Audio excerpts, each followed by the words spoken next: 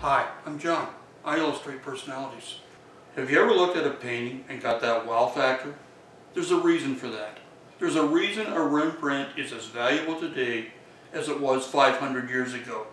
It's because of what he did before he put his name on it. In the early 80s, I had couples bringing me pictures from magazines as examples of what they wanted for their photographs. They really didn't know what they wanted. They knew what they didn't want. They didn't want stiff, boring, overposed pictures. That style of photography is called photojournalism. Photojournalism captures what you're doing and what you look like. Classical portrait, on the other hand, is about your personality and who you are as a person. I illustrate personality.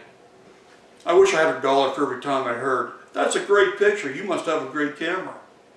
Ansel Adams said, most important part of the camera is the 12 inches behind it.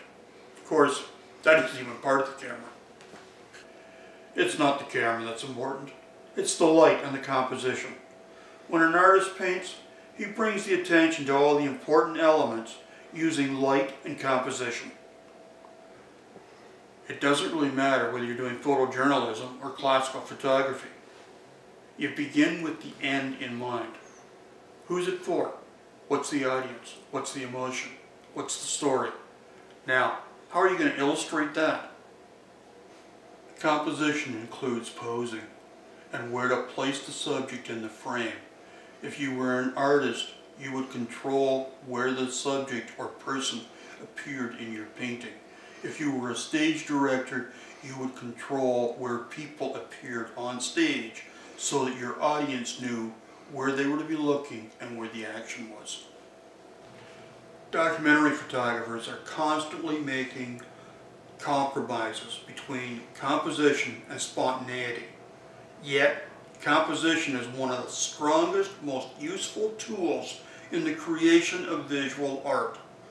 It ensures that the image has impact and that there is a smooth transition from one area of the image to another, making sure that all of the important objects are being brought to life.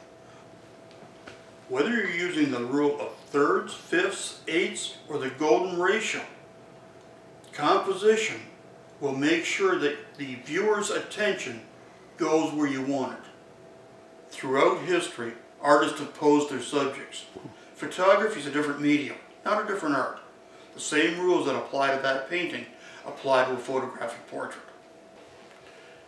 Posing isn't something you should be afraid of. It's something you should embrace. Imagine your disappointment if in a family portrait all of the attention went to 1, 2, or 3 people, while the rest of the family looks like they forgot their deodorant.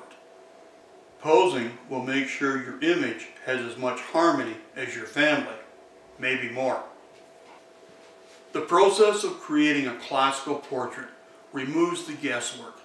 It ensures that you're going to get an image that you're going to be proud of for years to come, and your friends are going to envy. My name is John, and I illustrate personalities with classical portraits. Thanks for listening.